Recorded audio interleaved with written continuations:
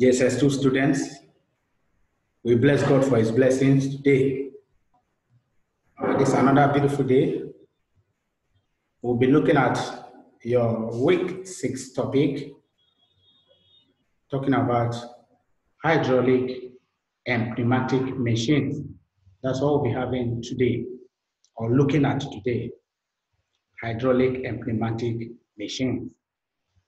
And you will recall that in our last class, we talked about gear ratio and speed. We said the speed is the rate at which gear turn per second.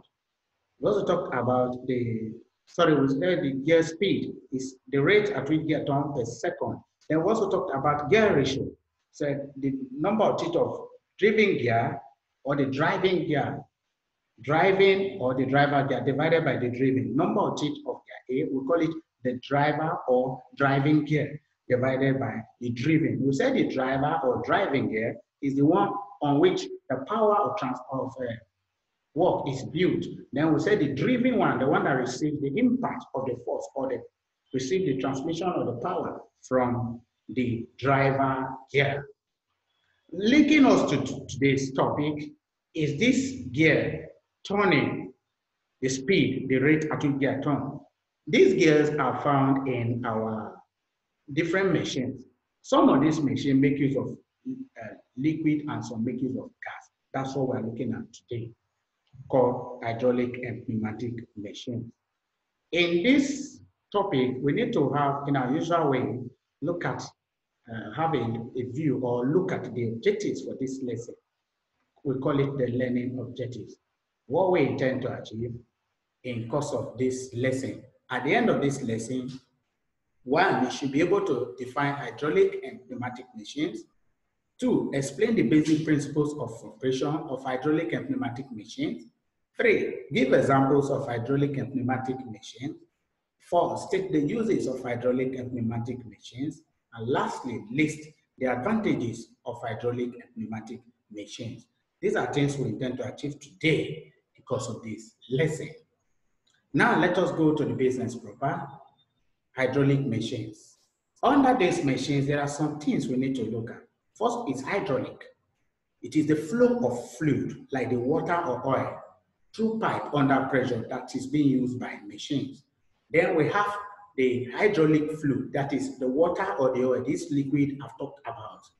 They are the hydraulic fluids. Then lastly, hydraulics or hydraulic machine. They are the machine that make use of this fluid that flow under pressure. See, there is a relationship. The hydraulics are the machine that these ones make use of this. Then in the process of this flow, this one is flowing, and this is one that's flowing here, and this is the machine that make use of them. So some examples of this hydraulic machine that make use of the flow of this liquid make use of this liquid to do simple job are the hydraulic jack, the force pump, garden sprinkler, and so many others. We need to look at them one after the other. The force pump. This one is used to pump water from well or oil to drill oil from reservoir. Especially having a place you want to do a job, or even your house, water has occupied it, you want to pump the water away. Mechanically, you use this, not by the use of buckets to be taking off the water. You start the engine and then fix pipe here. The water will be drained.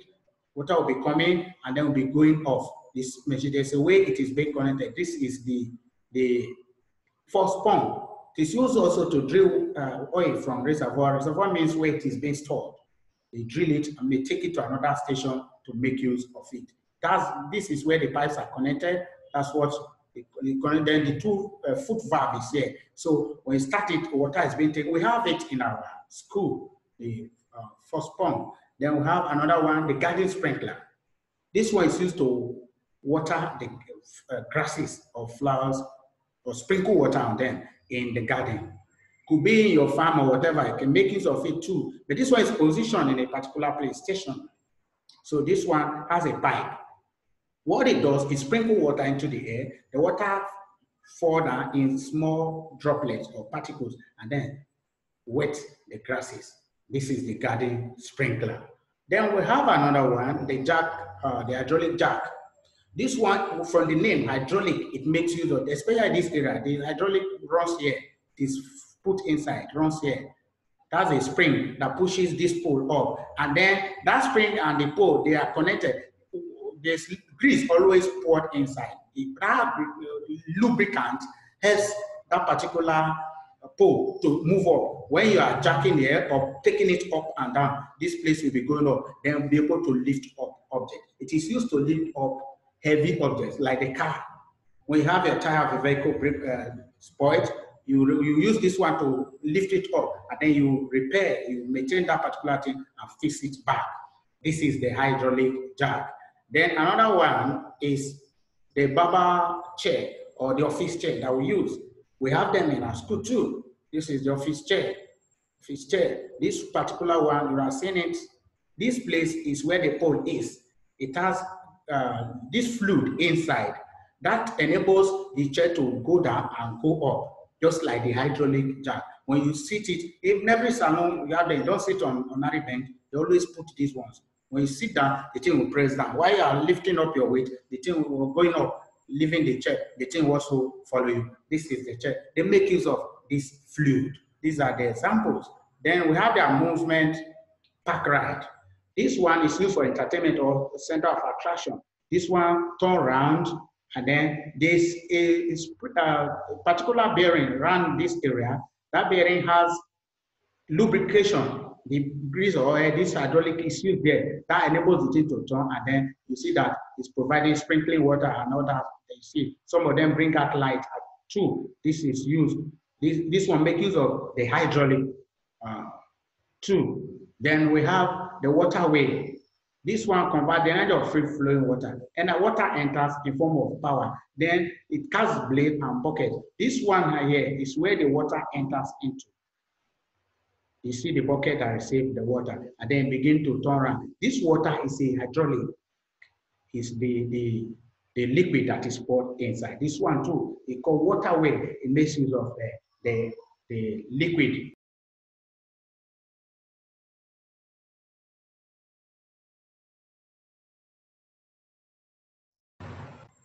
We talked about the water wheel.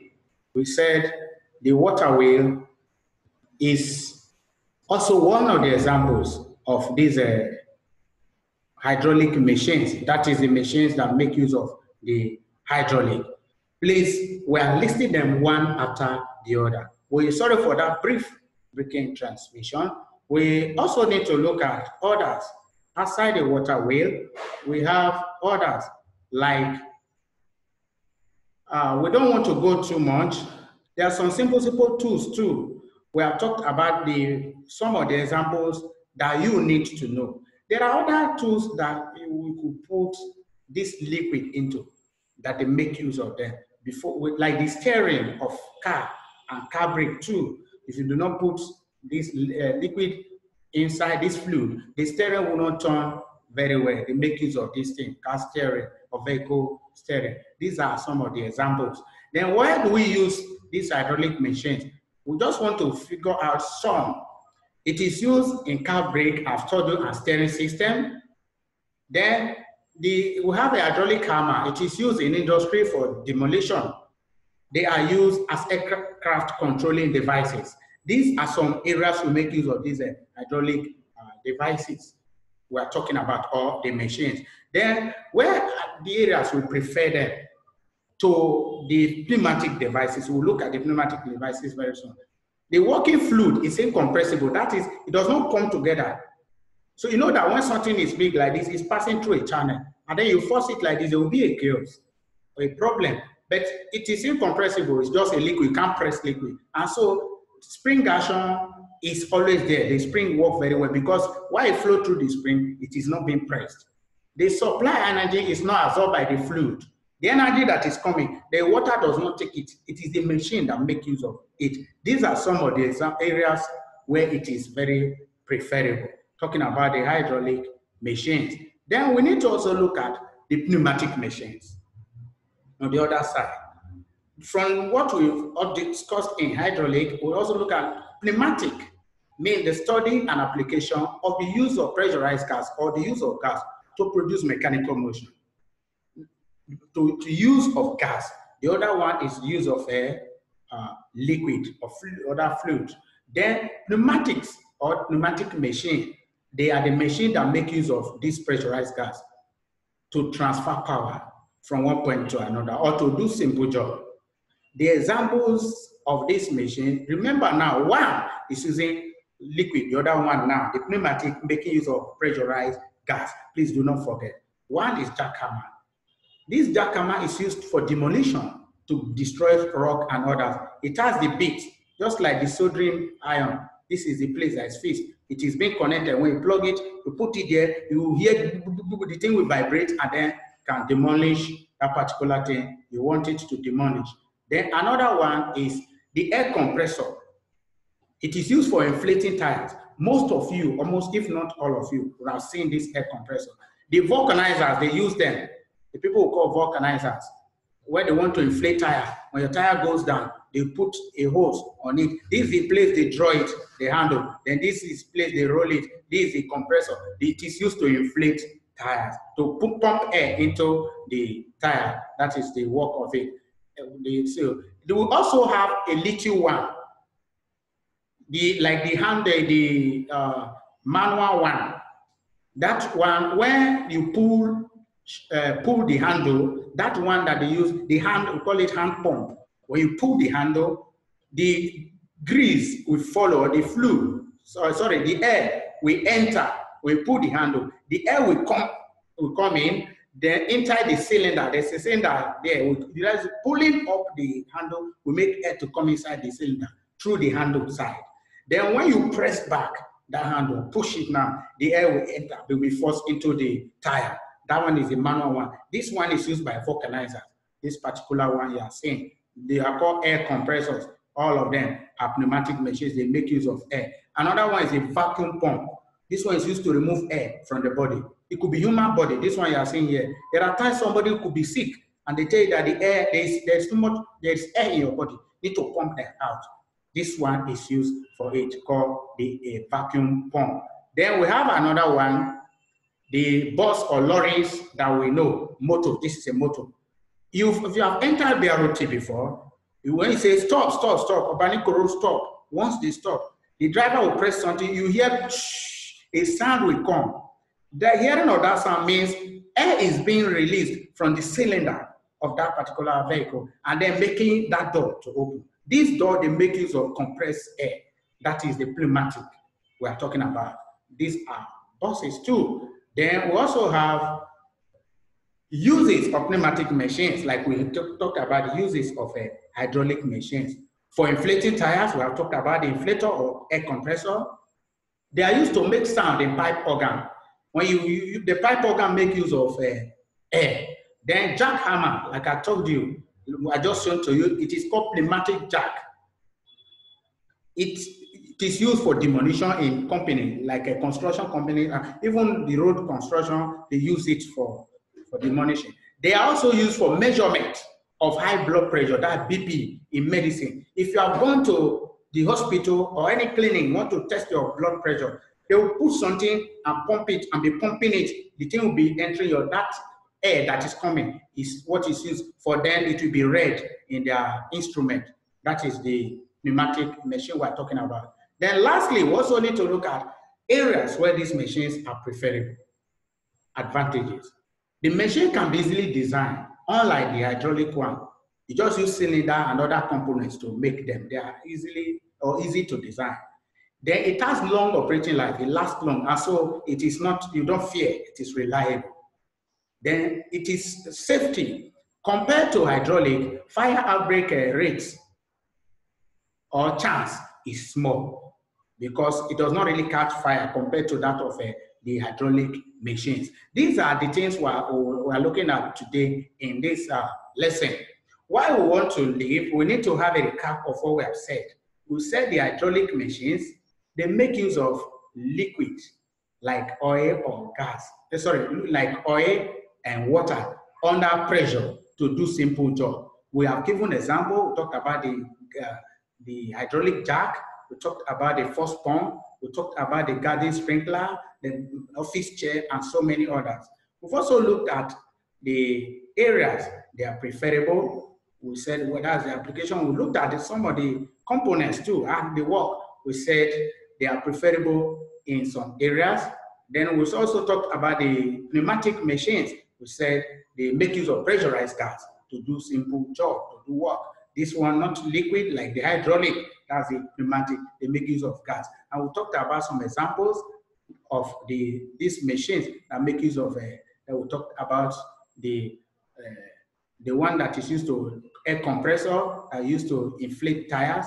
But then we talked about other machines too. Then we talked about areas that are preferable, like the advantages of the pneumatic machines. We said they are easy to construct or make compared to the hydraulic one. We've also said they are reliable because they last long. And we said chance of fire outbreak is small. They don't really catch fire compared to that of the hydraulic machines.